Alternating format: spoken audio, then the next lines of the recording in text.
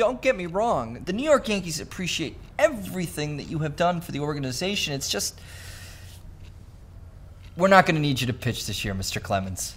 Hey, I'm Roger Clemens, and I want to pitch. Again, we appreciate the offer, but we're not going to need you, Roger. But I want to pitch. No. Where am I? Yankee Stadium. Yankee Stadium. I want to pitch. You are not pitching for the New York Yankees. But I'm the Rocket. I know you're the Rocket, and we love the Rocket. It's just you broke your hip last year getting out of bed. Rocket! Rocket! Rocket! Rocket! Oh, my arm. Look, this is ridiculous. You are not pitching.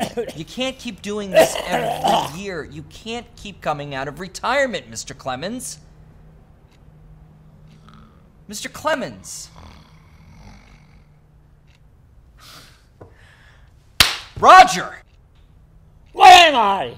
Yankee Stadium. I want to pitch. I want to pitch. Look, that's it. You are ruining your legacy. Can't we just remember our heroes the way they were at their peak?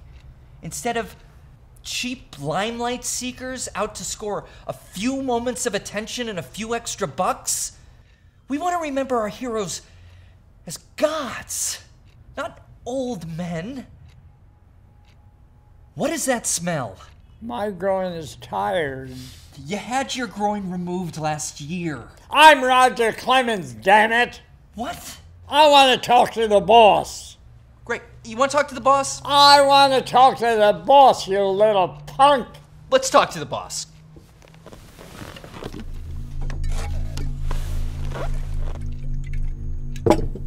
Who dare disturb my slumber? It's me, Mr. Steinbrenner, Brian Cashman Jr., General Manager for the Yankees. Look, sir, I'm sorry to disturb you, but I'm sitting here with Roger Clemens, and he wants to pitch for us. And I know that we've hired him for the past 50 years, but the man is 95 years old. He's blind in one eye.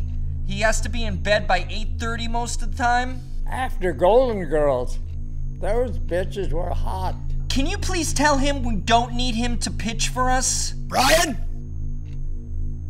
Hire this man. Hey, Rocket, Rocket, Rocket, Rocket, Rocket, Rocket, Rocket, Rocket, Rocket, Rocket, Rocket, Rocket, Rocket, Rocket, Rocket, Rocket.